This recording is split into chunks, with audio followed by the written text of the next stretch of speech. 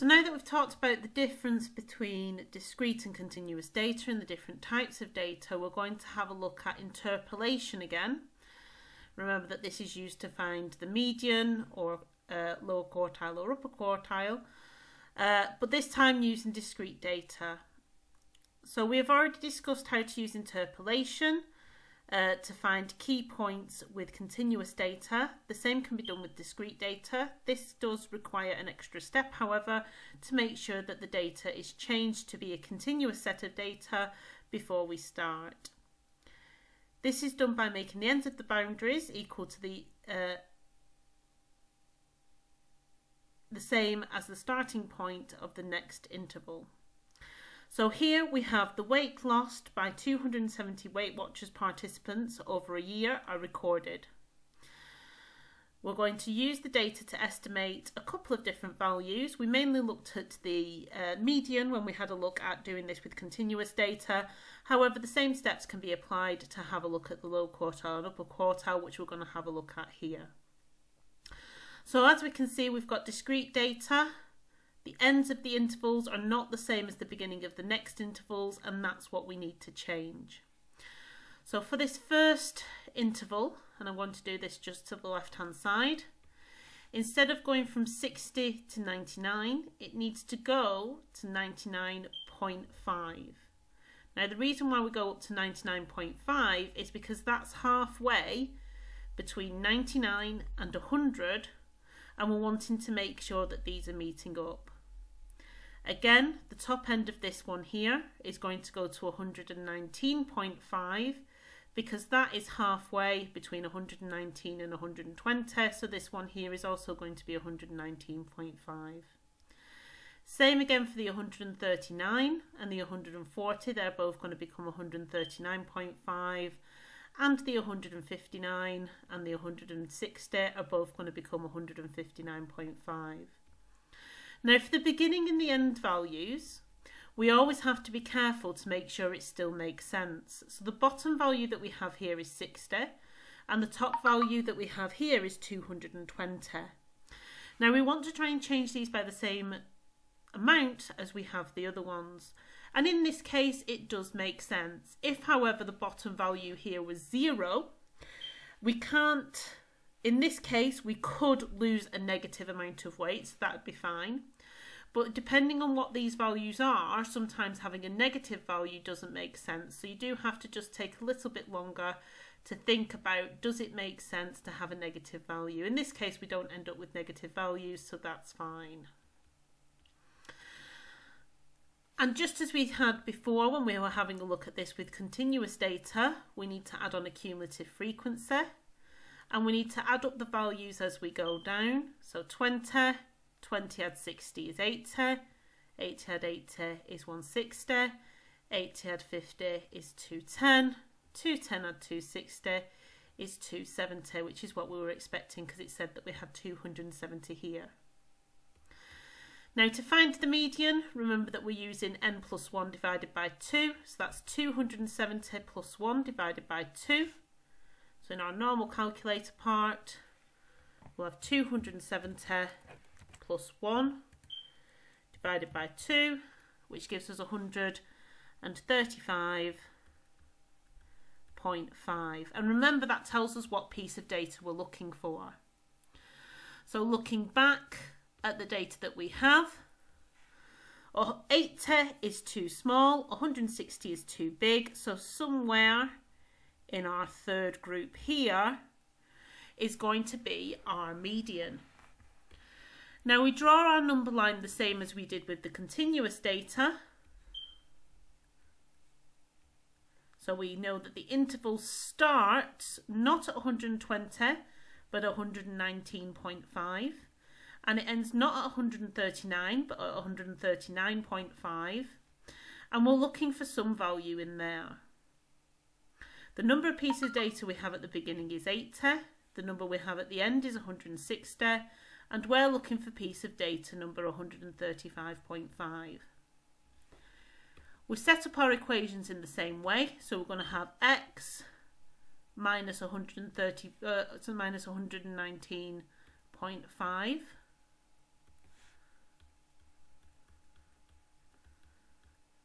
divided by, and we're going to use the same values but the ones that are on the bottom this time, 135.5 minus 80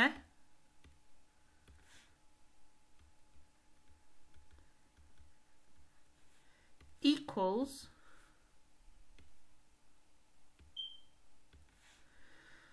139.5 minus 119.5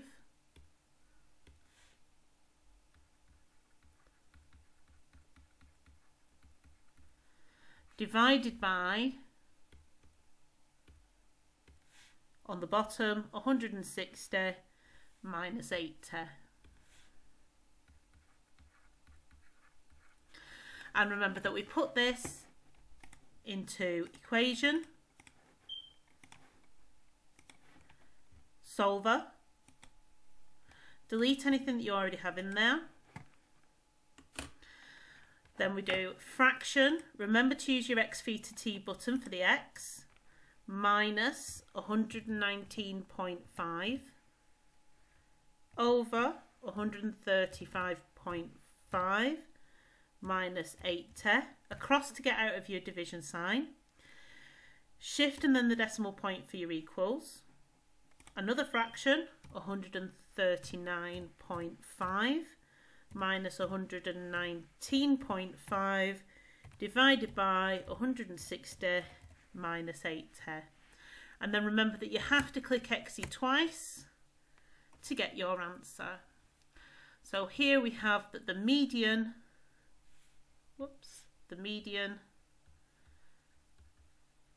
is going to be 133.375 or 133 to 3 significant figures. Now for the lower quartile, we would still have n plus 1 on the top, but this time we would divide by 4. So that means that we have 270 plus 1 divided by 4. So 270 plus 1 divided by 4, and that gives us 67.75. Do not round that to 3 significant figures, keep that as the whole number. So again, looking at our values here, 20 is too small, 80 is too big. So that means that this time we're looking in the second group, and somewhere in there will be our lower quartile. So again, drawing your number line.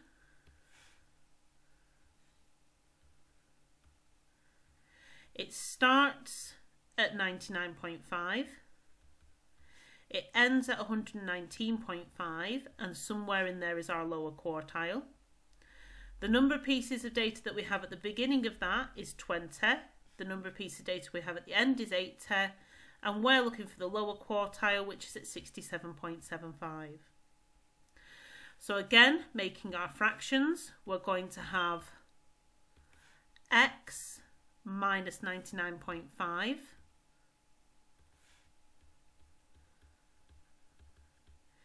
divided by 67.75 minus 20, same values that are on the bottom in the same positions, equals 119.5 minus 99.5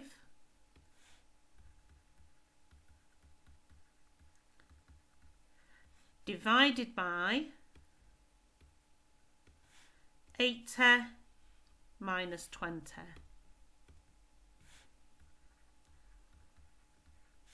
So again, back to solver. You can just start typing over what you've already got in there. So you can just click your fraction button and it'll clear anything that's already in there. Remember to use your x theta t button, minus 99.5 over 67.75 minus 20, shifting the decimal Shifting then the decimal point for your equals. 119.5 minus 99.5 divided by 80 minus 20. Exit twice gives us a lower quartile of 115.416 recurring, which to three significant figures gives us 115. A good quick double check, it's not really checking your answer, but is your lower quartile less than your median? Yes it is, that's a good sign. Now for the upper quartile, remember that the upper quartile is going to be 3 times the lower quartile, because the lower quartile is 1/4, the upper quartile is going to be 3/4. And again, 270 plus 1 divided by 4, but this time that answer times by 3. So if I go back to my calculator, I've already got that answer there, times 3 gives me 203.25, and remember to keep that whole number for now. Drawing our number line, having a look where it lies, 203.25, that's going to be in that third category. 160 is too small, 210 is too big, so it's going to be somewhere in that third group. So that starts at 139.5. That ends at 159.5, and somewhere in the middle of there is our upper quartile. We have 160 pieces of data to start off with. We end up with 210, and we're looking for piece of data number 203.25. So again, x minus 139.5 divided by 203.25 minus 160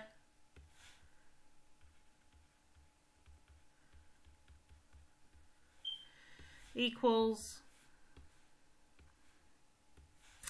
195.5 minus 139.5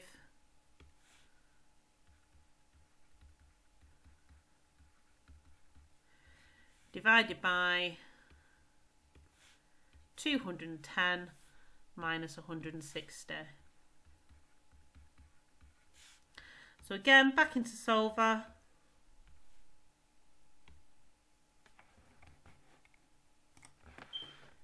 X, using the x theta t button, minus 139.5 divided by 203.25. Oops.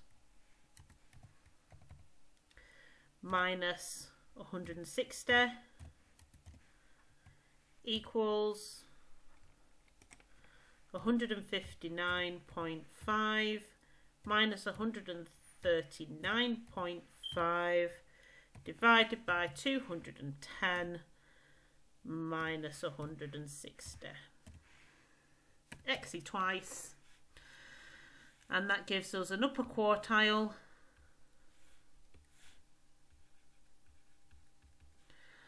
of 156.8, or to three significant figures, 157. So I'd like you to pause the video and give the Now You try a go. Again, looking for the median, the lower quartile and the upper quartile.